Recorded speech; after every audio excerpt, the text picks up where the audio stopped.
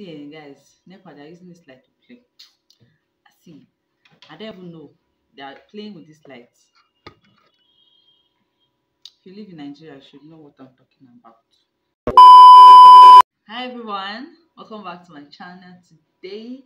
How are you doing? How are you doing? No, let's do that.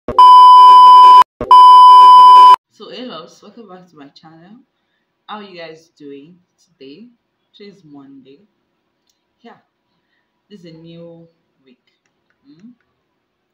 So guys, if today is your first time of seeing my face, you are most definitely welcome. Please join the family. This is Jovicky. My name is Joanne. This channel is Jovicky. Yeah, that's the name of this channel. It's an interesting one. It's my experience of while I was pregnant, the things I experienced, the things I was told, and stuff like that. There are so many people that think that they have what do you call it now, mama, that they have all the experience. Yeah, they feel they have all the experience, and they feel they can just tell you what's the experience while they were pregnant, and they feel it will also work for you. Meanwhile, children are not the same. I mean, I'm not pregnant for your husband. Or am I? So guys, if you're interested to watch this video, then keep on watching. So the first thing I'll be talking about in this video today will be my hardest experience, the things that was really difficult for me, things that were hard for me, that I couldn't deal with, that whenever I think about them I start crying. Number one, it's vomiting. When I was pregnant, every morning for the first trimester, every morning I must vomit. It's like a must. I must vomit. You see me throwing up everywhere. When I'm brushing, I throw up.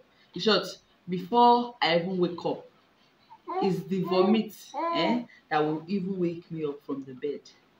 So you see, it was really, really stressful and difficult with them. So when it finally finished, the next one started, chest burn. Oh God. When I want to sleep, I'll have chest burn.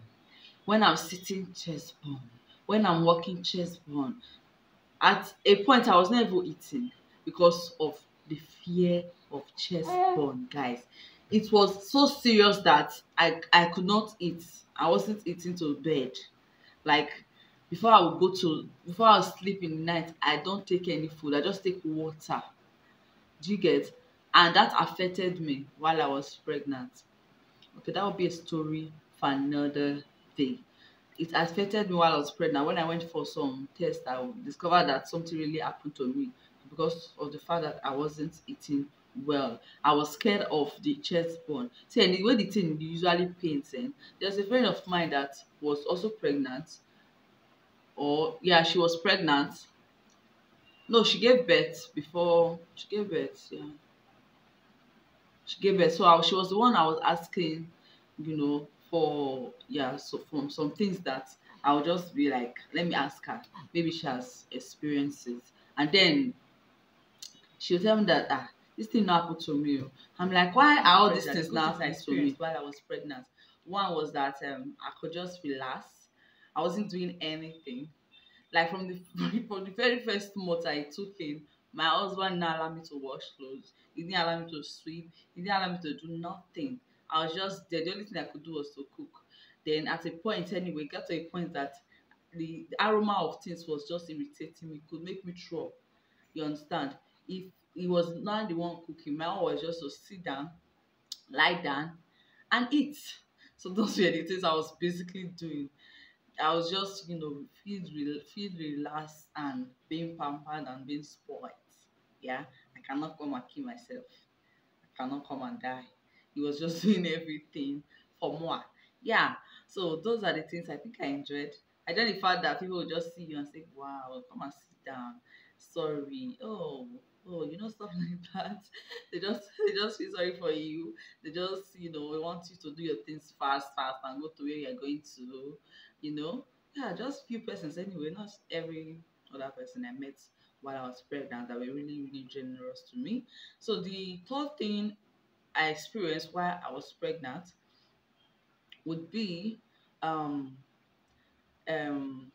superstitious beliefs. There are some persons that they pass some things, some specific things to them, and they tend to tell what is it called now? They just telling every other person that are pregnant about what they have experienced.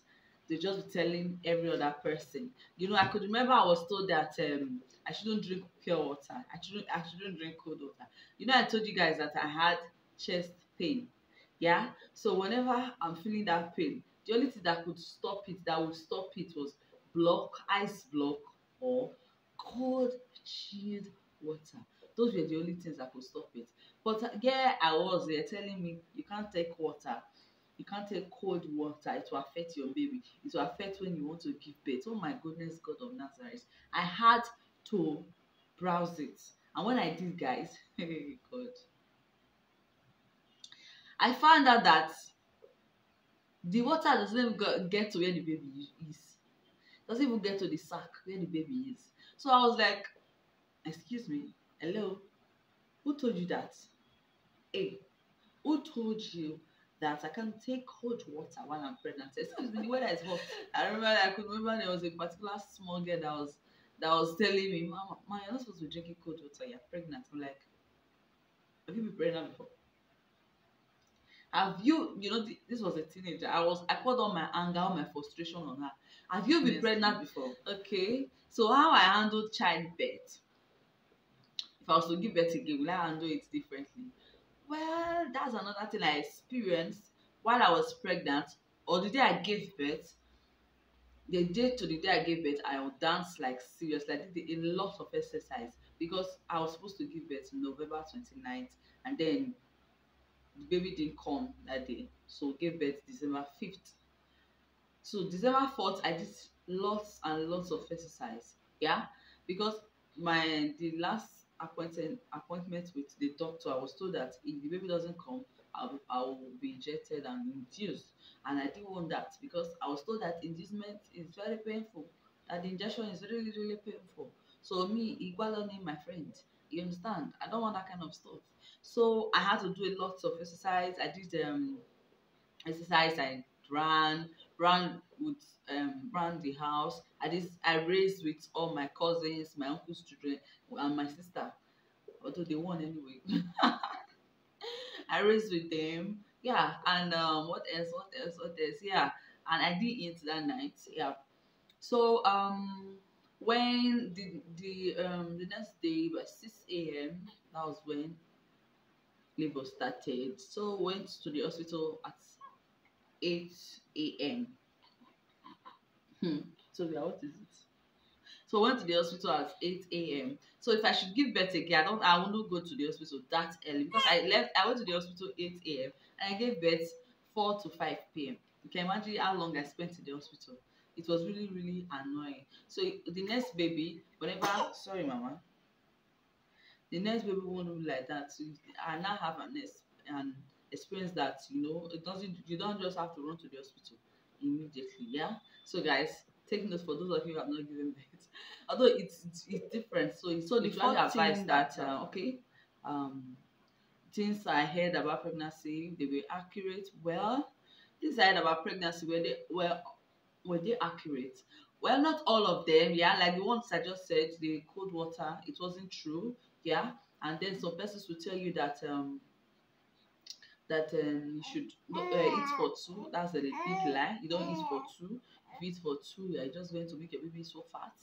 And then when you want to bring the baby out, it will be difficult, and they will have to, cut you and do all those kind of things to your V area, and you don't want that, guys. You don't want that. So you just have to eat and respect yourself. It's advised, and it's advised that you eat smaller portions. Eat small food. You can eat like small food 7 times a day, not to pack your food and pull the plate because you want to chop many food. So guys, yeah, it is advisable that you eat smaller portions. Yeah. Okay, my advice to the newborn moms, my advice would be um just take things easy and don't always listen to what people are saying. If you cannot browse, then I don't know what your problem will be. If you can't browse, I mean, why can't you just browse and check for information yourself? Yeah. So you don't just listen to what somebody's telling you because the person has given birth. Your baby and theirs is quite different, very different. So yeah, you don't just go around listening to what they have to say. If you enjoyed the video, don't forget to give me a thumbs up. Don't forget to subscribe to my channel. Leave me a comment down in the comment section down below. Let me know what your experience were when you were pregnant. How you dealt with it, mama. What is it? How you dealt with it, and your own stories, what you were told, or your sister or whatever, any other person, what they were told about pregnancy, what the myths you guys heard about being pregnant, what you were told to do and what not to do. Yeah, let me know in the comment section down below, and I'll see you in my next one. Bye.